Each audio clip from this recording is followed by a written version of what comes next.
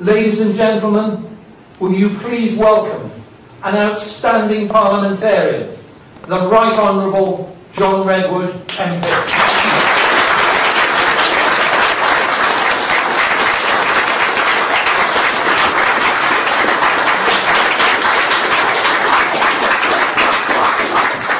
Mr. Chairman, ladies and gentlemen, I am proud to have helped select Boris Johnson as our leader, and I'm proud that with the support of the Wokingham Association and their advice, Boris went on to call an election and call a halt to a rotten parliament, a parliament that was out to thwart the wishes of the British people, a parliament that was unbelievably anti-democratic. And when I look out today at the Labour Party trying to drift from the far left of the road to the left of the road whilst having their own public civil war, or when I look out at the rump of the Liberal Democrat Party, who are neither liberal nor democratic and are still wanting to thwart Brexit, or when I look out at the angry groups of SNPs, MPs who think every debate in Parliament should be about how they can split their part of the United Kingdom off in violation of a major referendum the Scottish people held not very long ago. I am mightily relieved that we have a Conservative-led Parliament and a Conservative government. But as your chairman has had to point out, there are occasions when a man who is desperate to support our leader and our party has sometimes to say no. And there are times when we need to remind our leadership that we want a Conservative government with Conservative principles. And I've got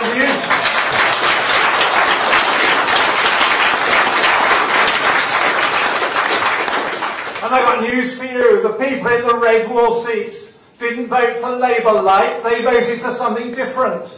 The Brexit voters didn't vote for Labour Light or more socialism, they voted for something different. And what I think they voted for, I call helping people on their personal journeys.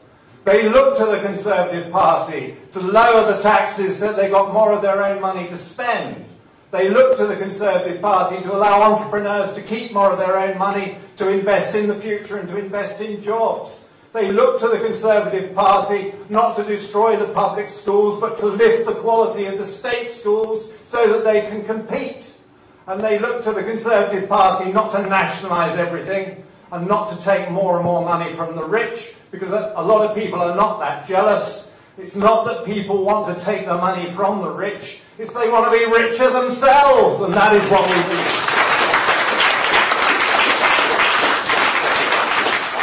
So let me take you to this little argument I've been having with some of our colleagues in government over national insurance increases and what we spend the money on. And let me just give you one or two facts, because I do find some of the people I discuss this with in Parliament don't do facts. And although that there are hundreds of pages of very good information about what everything costs and what we spend it on and all the rest of it, most parliamentary debates don't do numbers at all. We have endless MPs standing up saying there must be more money for health, but if you ask them what today's budget is, they haven't a clue. And I don't know about you, but I don't determine a budget is short of money until I know what it is and what it's buying and what it can't afford. And that is the debate we need to be having about the health budget. The health budget overall, public health generally, including the NHS, is said by the Treasury this year to be £230 billion. And if you wanted hypothecated taxes, which I hear are now popular in some parts of the Treasury, you would need to pay all of income tax, all of stamp duty, all of inheritance tax, all of capital gains tax, and that would buy you the health budget this year. So it's not a small portion of national insurance that will be the health budget, and I hope people aren't getting a misunderstanding about this, that you need all those wealth and income taxes to sustain the current health budget.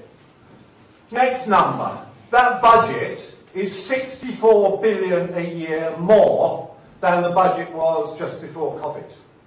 Now, I was very keen on them greatly increasing the spending to offset the economic damage being done by the COVID policies, and I was very keen for them to spend whatever it took on tackling COVID. When you've got a pandemic and too many people are dying, yes, you just spend money. You don't argue about pennies or pounds or whatever. You get on with it. But what we should now do is to say, we boosted those budgets by 64 billion a year to primarily deal with the pandemic. Where is that money going next? Because you don't need all those one-off costs every year, because you did all that. You put the vaccines in, you put the test and trace in, all those extra expenses. So with the famous 12 billion, when I was briefed about this by ministers and their officials, along with other MPs, done on across party basis these days, I'm afraid I did say, what would I get if I voted for the 12 billion? And they said, oh, well, you know, the waiting lists have come down. So I said, oh, great, tell me how many the waiting lists are roughly going to come down by. What sort of guarantee? What's your offer? Oh, no, we can't promise they're going to come down. We can't say a number, no, but, you know, you need more money to bring the waiting list down. So I then said, well, look, your budget for the current year for test and trace is 15 billion for the year, and this isn't the setup year. And I said, I do notice quite a lot of people don't seem to be doing much testing and tracing anymore.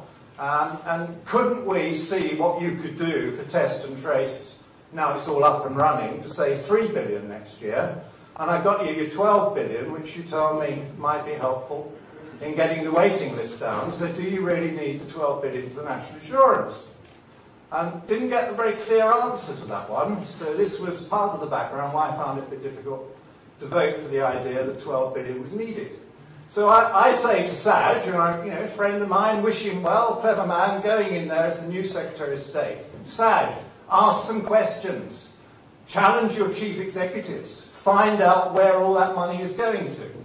I don't know about you, ladies and gentlemen, but when I go shopping, and say I've got 12 quid, I don't have 12 billion quid, but say I've got 12 quid, I don't go into the shop and put the 12 pounds on the counter and then say, that's yours.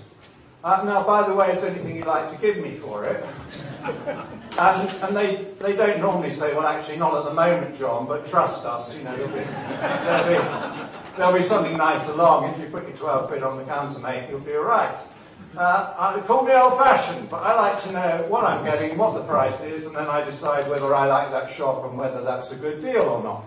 And I think that's more of the approach we need from ministers running these great public services. They've got to say, yes, we don't deprive you money if it's going to save lives. We don't deprive you money if it's going to invent new treatments. We don't deprive you money if you're going to pay staff properly. We believe in all that. All this nonsense that we're the blooming no, we're not. I want people better paid. But I also want higher productivity and higher quality. I think you can do more with fewer people who are better trained and better motivated, and then other people can do other new things. You need the enterprise revolution. That's what we need. And so we need these ministers to take on the chief executives who have paid lots of money and say, right, what am I getting for my 200,000 a year from you, Mr. or Mrs. Chief Executive? Can I see just a few targets that go to the heart of what we're trying to do, and can I make sure you're offering me value for money? Now, in pursuit of this, because obviously these debates go on, I'm very pleased that the government has said, yes, John, you're quite right, we need good value for money in our health service. And so Saj has appointed a former general to go in and identify waste. Let's call him the Waste Finder General. And I wish him well, lovely. But it's going to take several months, and he's an outsider. And so I've got a bit of advice for Saj today. By all means, the General might come up with something, and it might be very helpful, but Saj, why don't you have a really serious meeting with your chief executives this week, and challenge them on where the waste is that the Waste Finder General might find, and say, let's not wait for the Waste Finder General to actually find it. You, the chief executives, should be motivated to get rid of it now. And give me a target. Tell me what you're going to do. Might even give them a bonus. If they came up with $1 billion of waste, that would be worth a decent bonus, wouldn't it? But the bonus would be conditional, and you want to carry them with you.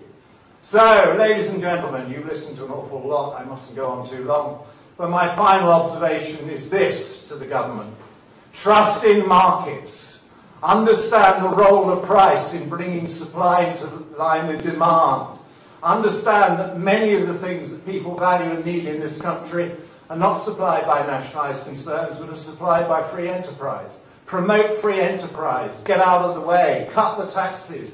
Don't overburden people. Get the freedoms of Brexit pulsing through the economy so that we can do in other fields what we just did with vaccines by cutting loose from the European experience and the European rules.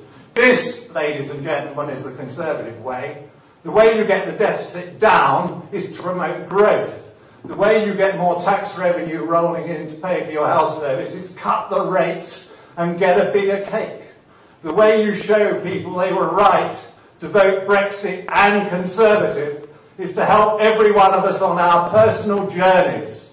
There's nothing wrong with wanting to be better off. There's nothing wrong with wanting to be better paid. But the Conservative message is it goes to those who work for it, and it goes to those who trust the market and believe in enterprise.